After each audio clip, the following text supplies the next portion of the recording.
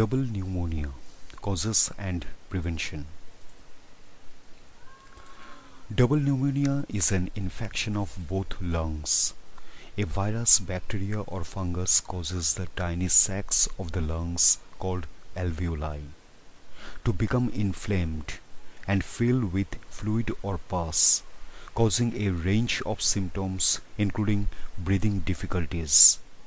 Doctors sometimes refer to double pneumonia as bilateral pneumonia. Pneumonia is the leading cause of infectious death worldwide among children under the age of 5. What is double pneumonia? When both lungs are affected, the condition is called double pneumonia. Like pneumonia, double pneumonia is usually caused by a bacterial or viral infection. People who have the flu, influenza virus infection, some types of streptococcal bacterial infections, respiratory syncytial virus or RSV, and some other infections can develop double pneumonia. Because double pneumonia affects both lungs, a person may find it extremely difficult to breathe. Symptoms. It is impossible to tell if a person has pneumonia or double pneumonia based on symptoms alone. Anybody who thinks they may have pneumonia must see a doctor as soon as possible. Pneumonia often develops after or alongside another respiratory illness. Some people also get pneumonia after exposure to breathing in dust or certain gases, or after getting fluid in their lungs. These situations make it easier for a germ to sneak into a person's body and cause infection. People who have these risk factors should look out for symptoms of pneumonia. These symptoms include a high fever, chills, or shaking. Rarely some people develop an unusually low temperature. A cough that gets worse, coughing up thick mucus or phlegm, shortness of breath during activities that do not typically induce shortness of breath, chest pain when coughing or breathing, feeling very sick after an acute viral illness such as the flu or another type of respiratory infection, nausea, vomiting or diarrhea along with respiratory symptoms. What causes double pneumonia? Infections from viruses or bacteria that get inside of the lungs are the most common cause of pneumonia. Less frequently, people may develop pneumonia from inhaling certain fungi. Double pneumonia occurs when an infecting microbe causes pneumonia in both lungs. Potential causes of pneumonia and double pneumonia include bacteria.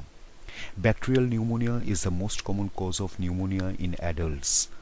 The most common cause of bacterial pneumonia in adults in the United States is Streptococcus pneumonia.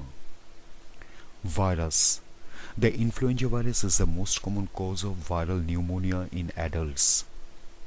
RSV is the most common cause of viral pneumonia in very young children. Viral pneumonia increases a person's risk of having a secondary bacterial pneumonia. Fungus. This is a less common cause of pneumonia. Someone with a compromised immune system is typically at a higher risk of fungal pneumonia compared to someone with healthy immune system function. Some people are more vulnerable to pneumonia. Risk factors for double pneumonia include being over the age of 65, being very young, malnourishment, smoking tobacco, having a lung disease such as asthma, chronic obstructive pulmonary disease or COPD, and cystic fibrosis.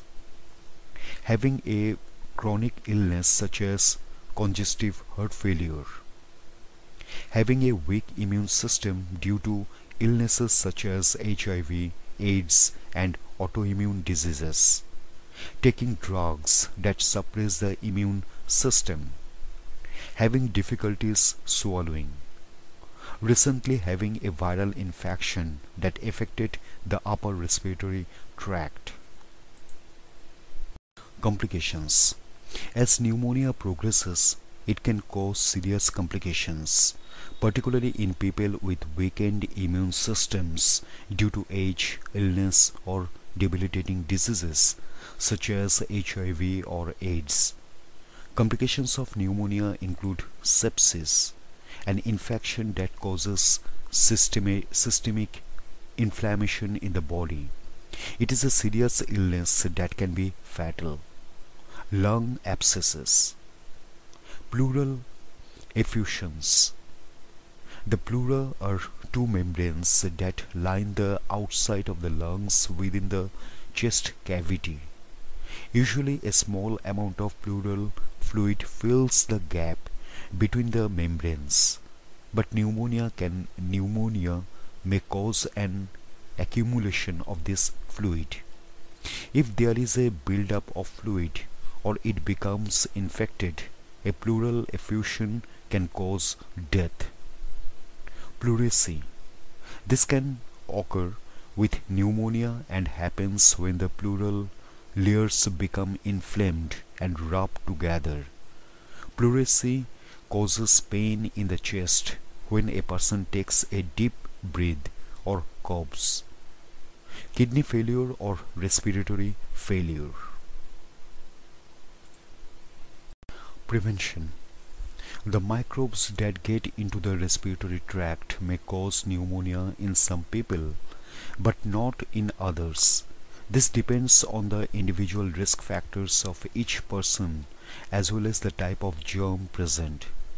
Some other strategies for preventing pneumonia include avoiding people who have respiratory infections. This is particularly true for people who are at high risk of developing pneumonia. Avoiding places where sick, infected people may be, particularly during cold and flu season. People should not go to the hospital unless absolutely necessary. Those with weak immune systems may also want to avoid enclosed, poorly ventilated places such as airplanes. Managing chronic medical conditions such as emphysema or congestive heart failure. Follow the doctor's instructions on keeping chronic diseases under control. Practicing regular hand washing. Regularly washing and rubbing hands together using warm soap and water will help lower the risk of contracting germs. Getting vaccinated for pneumococcal pneumonia. Older people and other specific populations are at a higher risk than average of developing this form of bacterial pneumonia. Getting a flu shot. This may help prevent viral pneumonia due to the influenza virus.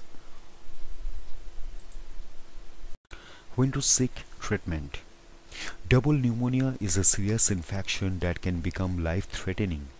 However, it is also treatable, so it is essential to seek treatment early before the infection establishes itself. Anyone that has difficulty breathing and a high fever should treat it as a medical emergency.